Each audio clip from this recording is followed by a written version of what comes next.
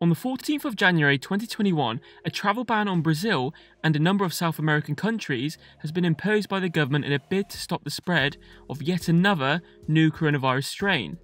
In this video, I will be explaining some of the differences we see in this new Brazil variant of the coronavirus and what we have to do next. But before we begin, please first watch the video linked in the description. This will explain the science behind why and how viruses mutate. This Brazil variant features 12 mutations in the spike protein region. What this means is that some of the building blocks, i.e. amino acids, that make up the spike protein have been replaced by different amino acids, many of these being similar to the ones found in the already known variants, which I explain in the video linked in the description. For example, a common mutation observed in all of the variants detected to date is at the 501st amino acid position in the spike protein. Okay, so this specific mutation was associated with causing higher transmissibility between the population, owing to the fact that it modestly enhances binding between the spike protein and the human ACE2 receptor. This spike ACE2 interaction is required for the virus to infect our cells. Fortunately, tests by Pfizer-BioNTech found that their vaccine can still successfully target coronaviruses harboring this N501Y mutation. However, this variant also harbors mutations in the 484 and 417 amino acid position of the spike protein. Alarmingly, scientists have suggested that coronaviruses pertaining this E484K mutation have the ability to bypass the immune system.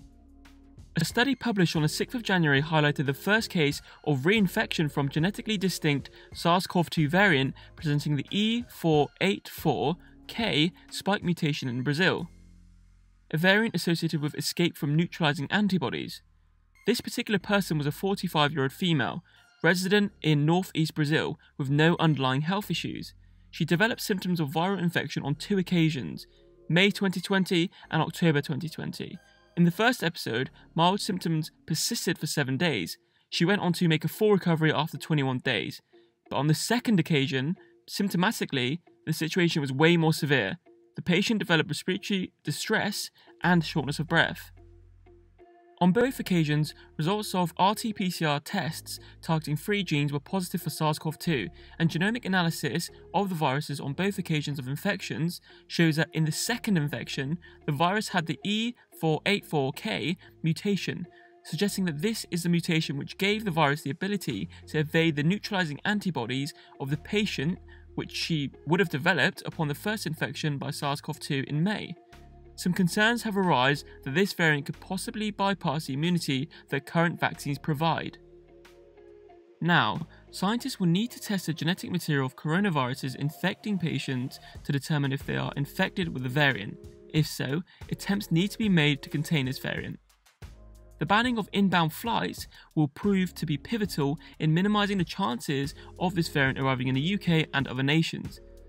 And finally, constant molecular surveillance of coronaviruses needs to take place so that scientists can make sure all available vaccines are still effective, and if not, can develop antibody therapies and vaccines that can neutralize and provide immunity against these new variants that are constantly emerging in our people all across the globe.